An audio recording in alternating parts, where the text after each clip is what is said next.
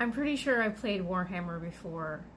I'm pretty sure I played it co-op with my brother, my older brother. So,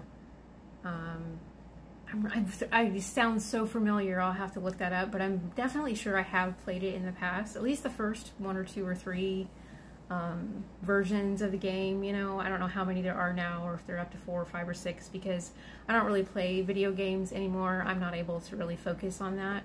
So, I just fill my time with painting and drawing and reading and audiobooks and different things that I do in my off time. I don't really play video games anymore, but they were fun when I played them, and they're really fun to play like co-op because you can really bond with somebody.